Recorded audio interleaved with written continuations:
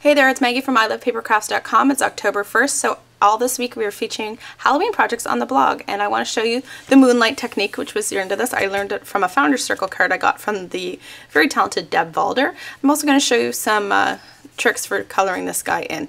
So let's get started. I'm just going to zoom in a little bit. So when you can see here is dark and light, and this moonlight technique, high impact, but very, very easy to do. And then we're also just going to color him in with the markers. Let's just go out a little bit. So what I've done here is I've got a color combo of Rich Raspberry, Basic Gray, and some Lucky Limeade. Very simple. Here we've got a little bow, which I've just tied and rolled up a glue dot to stick that on, and then I've topped him off with the googly eyes. Then I've got 3 shimmery brads. Love my shimmery brads. If you don't have these are must have for the holidays. So what we've got here, I've already done embossing with the Big Shot on the Basic Gray. I'm going to take a sponge dauber, and then we're going to take basic black ink. And all you're going to do for moonlight technique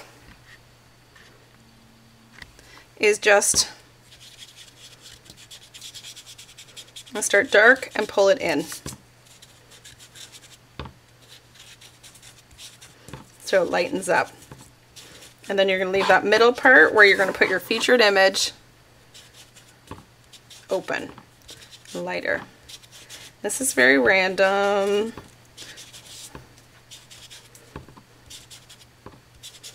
And I'm doing it on the embossed part on my card. I did it on the debossed part. You can see the debossed part's a little different than the embossed. So then I'm just going to finish off the edges a little bit here. And that's it. But it really makes it pop because that's so much lighter. So let's get that out of the way, especially because it's black ink. I don't want anything to fall on it. And let me show you. This is the Tricky Treats spider. It coordinates with the Tag Punch.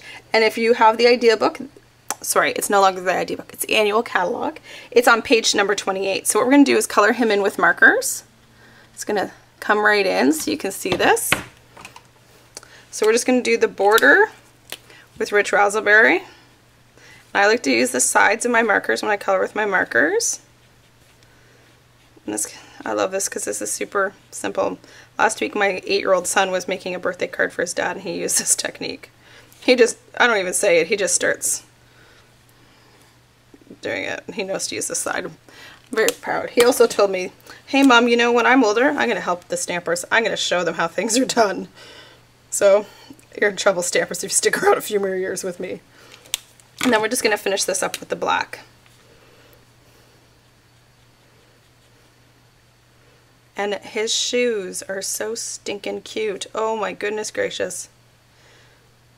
Alright, so the one thing you want to remember with the markers is just get it all covered. And then just give it a little huff. A little bit of air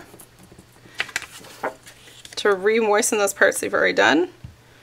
Just going to do this on the Whisper White. Isn't that so cute and crisp? Don't you love it?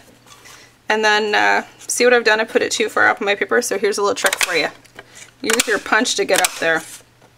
Not quite. I know one of you is watching this going, oh, I hadn't thought of that. Of course, you can always use your scissors.